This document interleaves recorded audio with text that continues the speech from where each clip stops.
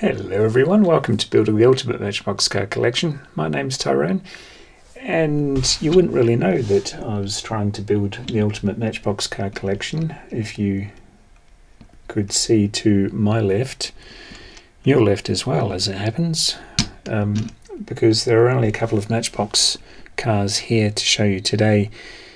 This is a challenge issued by Diecast Loonie, Michael over there in Cornwall, United Kingdom. He's issued a challenge of hubcaps. Show us your hubcaps. So I will. Starting off today's show, there are 2, 4, 6, 8 cars to show you, all with hubcaps. This is from the Lesney collection, or Lesney editions, I can't remember. 2006 copyright, and it's the Austin Mini Van, 1965. We'll stab in the dark at. Little mini panel van, metal on metal, but with those gloriously stylish hubcaps. Sticking with police, but not with Matchbox. I was going to show the older police car I have of this, but Michael already did that on his show, so I thought I'd mix it up a bit. This is, of course, the 2008 Crown Victoria from Greenlight. One of my all-time favourite castings, period. Fantastic. And of course we have the poverty caps, or dog dish hubcaps. Magic. I bought every one of these I found when they were current. Wound up with maybe 10 of them.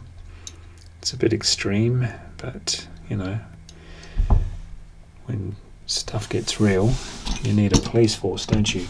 We'll stick with Greenlight, stick with Crown Vic. This one in the taxi livery. I did a jigsaw puzzle with, I think it was of Times Square, but I happened to have half a dozen of these beauties in the street part of the photo, and it's the same with anything, isn't it? You do the edges of a jigsaw puzzle, then you do the good bits, and then you don't care anymore.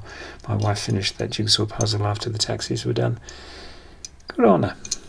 So same hubcaps, exactly the same casting, except for the details.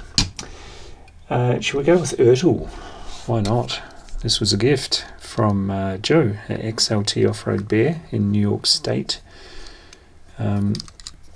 Plastic base on this one, but isn't it funky? Again, poverty caps. You've got the colour-coded steelies to match the bodywork, and then the poverty caps over the top. Blue on blue, and being an Ertl, you get the boot. A suspicious looking suitcase in the trunk, as the Americans call it. So yeah, I like that. Big tyres, I'm not sure if that's accurate to the piece, but I like it.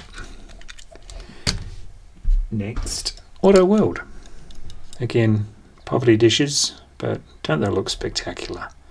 You've got the steelies and then those centre caps to top it all off. Dodge Challenger from Auto World, and the slightly on the plonk engine. I'm sure it's supposed to be like that. There was some debate in the comments when I first showed this on my other channel, Ultimate Diecast, where I show lots of things like this, but not Matchbox. Whether or not the engine should be on the plonk, debate reigned. The last Matchbox I have to show you, but not the last car, is of course the little Capri. Fairly new release, 1970 Ford Capri. It's been around for, what, 2 years? If? That was the original in silver. Lovely little number. And throw it out there with a bit of Biante. I was stalled for a few seconds because I couldn't remember who made this. Biante made this, don't you know? Again, the poverty caps over the top of colour-coded steelies. Just a really nice look. And this is the old Holden sedan. Ante's a nice brand. I wish they were still around, because their cars would be a bit cheaper than they are. And last but very not least, it's a Tomica vintage Neo thingy. What do they call it? Yikes, it's been a long day. I actually saw Michael's video first thing this morning over breakfast, and I thought, oh, a challenge. And he did mention it was a no-brainer, so I thought, yeah, he's talking my language. But now it's like many, many hours later, and it's very late at night, so forgive me if my mind slips like an old gear. Tomica Limited Vintage, I knew it would come to me. See, you stall enough and the answers come. Beautiful looking Cedric from Nissan, or Nissan as I would call it, and those beautiful hubcaps.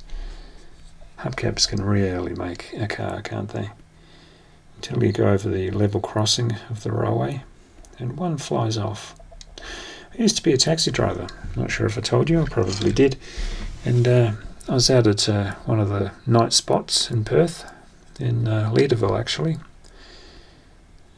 very close to the city where revellers party, and I was waiting for one of the nightclubs to fling open their doors and fill my car with paying guests. And a policeman pulled up behind me and got out and looked over the taxi with his torch, and he said, noticed you were missing a hubcap, you know, I can book you for that. And I said, it's not really impeding the performance of the car, is it? And he says, well, you've got 3, which means you're supposed to have 4 and you're missing 1. And I curtly told him that I hope no one was breaking into my house while we're out here discussing the 4th hubcap on my taxi. He let me off with it, with a few more snide remarks, and on his way he went. And yeah, that's my history with hubcaps. Suspension on that little baby, that's a fantastic little number. Well, there it is, my contribution to Diecast Loonie's Hubcap Challenge. I hope you check him out. I'll leave a link down in the description below to his channel. Do me a big old favour and head on over and subscribe to Michael's channel. He does a lot of stuff like this, but also restos, wheel swaps, modifications, giveaways, you name it, he does it. Really nice channel. So check him out. Bye.